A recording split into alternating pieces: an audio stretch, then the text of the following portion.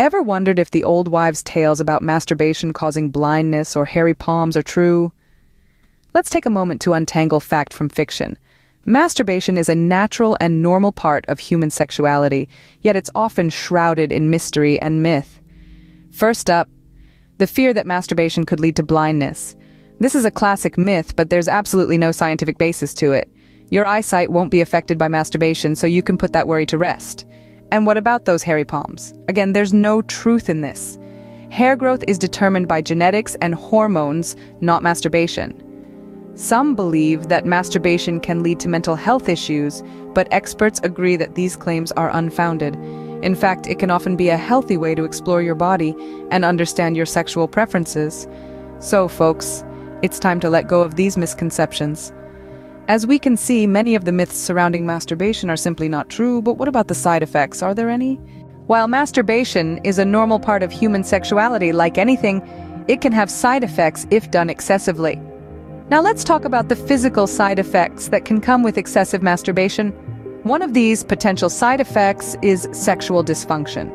Studies have shown that too much masturbation can lead to problems such as erectile dysfunction or delayed ejaculation in men and difficulty reaching orgasm in women. Another physical side effect is chafing. This happens when the skin gets irritated due to excessive friction, and trust me, it's not pleasant. Exhaustion is another side effect to mention. Our bodies use energy for sexual activities.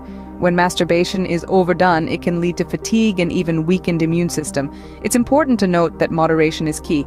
Just as with anything in life, balance is essential.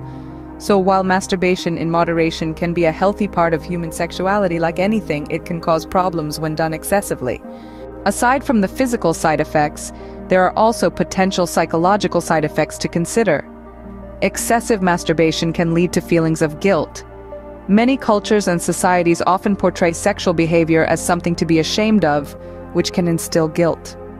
This guilt can, in turn, lead to anxiety. Anxiety is a state of constant worry and fear which can affect your daily life and mental well-being. Moreover, excessive masturbation can become an addiction. Like any other addiction, it can start to interfere with your daily life, your relationships, and your responsibilities.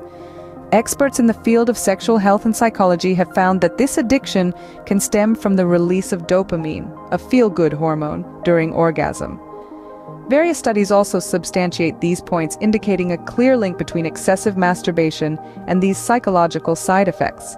It's clear that excessive masturbation can also have psychological side effects, further highlighting the importance of moderation.